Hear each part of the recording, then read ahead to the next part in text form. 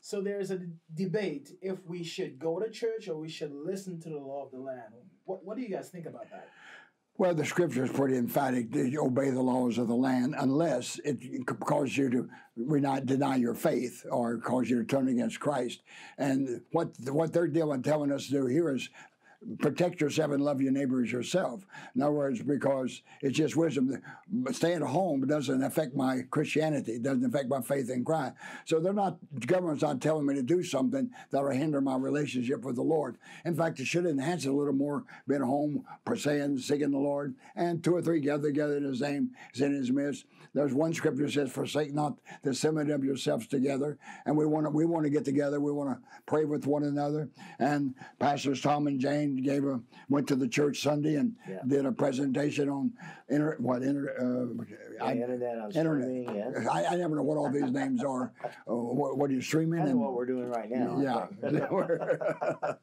and they preached and deemed little worship. They did just a studio, but they're keeping me enclosed and protected, and I go along with that because I had to cancel all my meetings for April, and I was overseas, so I didn't want to at first, but then it turned out to be wisdom to do it. Sometimes it pays to listen even to your kids. I think, it says to have the spirit of wisdom and revelation, and so we want to walk and proceed by every word that proceeds out of the mouth of God.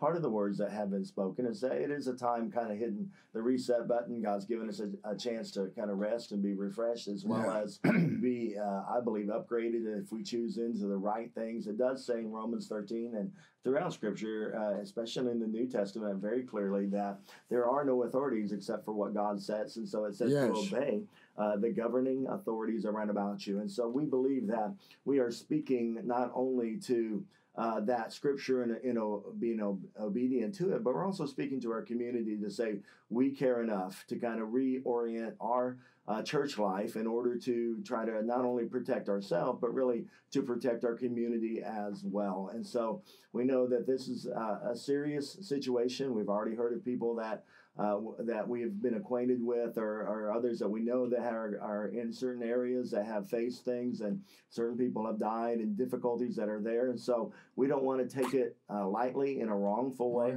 We want to have faith. We don't want to move in fear, but we want to move in confidence that God can help us. And so we've reoriented and shifted into a little more streaming and online and connecting.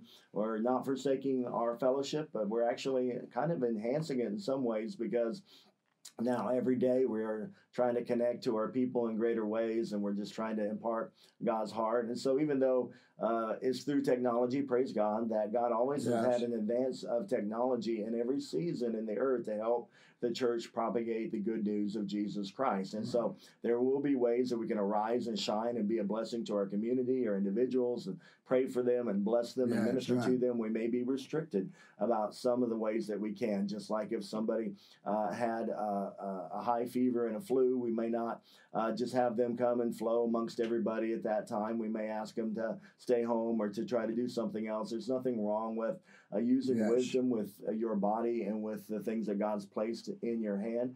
And so when the government is asking us to do things, we can be cooperative to the point that we can allow that kind of guideline to guide us in a season that is tight and difficult and has some perils in it, and we can walk through this as a community of faith, and also for the unbelievers around us as well, to feel that we are a part of the answer, trying to help. And we're going to do that in love and with prayer and with ministry, but also in being wise in how we operate with one another. And sometimes there's a very thin line between pride and faith. Because sometimes we say, well, bless God, I'm going to do this and do that, and the government's not going to tell me what to do. Well, if the government is telling you to deny Christ, that's one thing. But it's asking you for your neighbor's sake, for everybody's sake, that we're trying to get over this disease, this plague.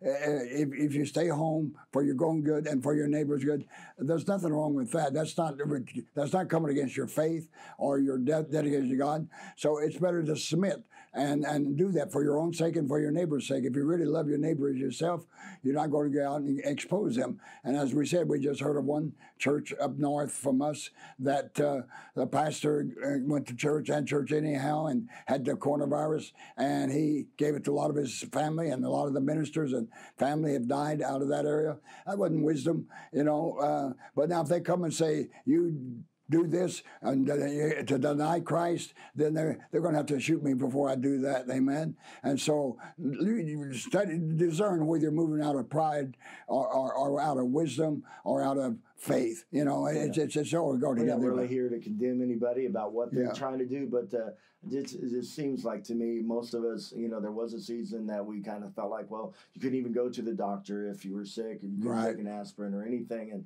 I think most Christians now feel like, you know, doctors were given with some wisdom and some help to be able to help people through infirmity and difficulty. And so we usually can utilize that to some degree or another. We don't negate our faith, but we pray for miracles, signs, and wonders, protection, and blessing.